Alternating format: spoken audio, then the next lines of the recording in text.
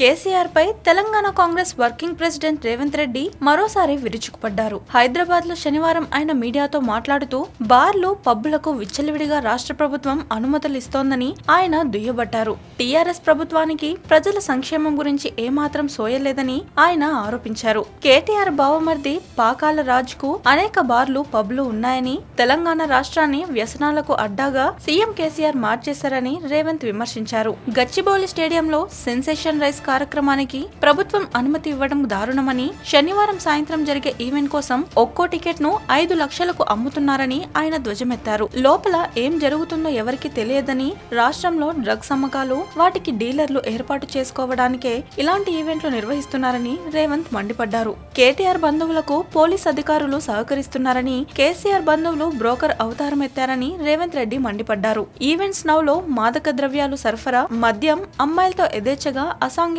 కార్యక్రమాలకు పాల్పడుతున్నారని ఆయన ఆక్షేపించారు. అమ్మాయిలు, అబ్బాయిలను 3000కే అప్పగిస్తామని అరాచకాలకు పాల్పడుతున్నారని రేవంత్ ఆరోపించారు. భారీగా డబ్బు దండుకొని మైనర్లను కూడా అనుమతిస్తున్నారని, ఈవెంట్స్ నౌ సంస్థ డేటింగ్ ఏర్పాటు చేస్తోందని ఆయన అన్నారు. బెంగళూరు, పుణేలో సెన్సేషన్ రైస్ ఈవెంట్స్ ను నిషేధిస్తే గచ్చిబౌలి స్టేడియంలో దీని నిర్వహణకు ఎలా అనుమతిచ్చారని ఆయన ప్రశ్నించారు. సెన్సేషన్ రైస్ ఈవెంట్స్ పై పోలీసులు చర్యలు తీసుకునే పక్షంలో కాంగ్రెస్ కార్యకర్తలు రంగంలోకి దిగాల్సి ఉంటుందని ఘాటుగా హెచ్చరించారు.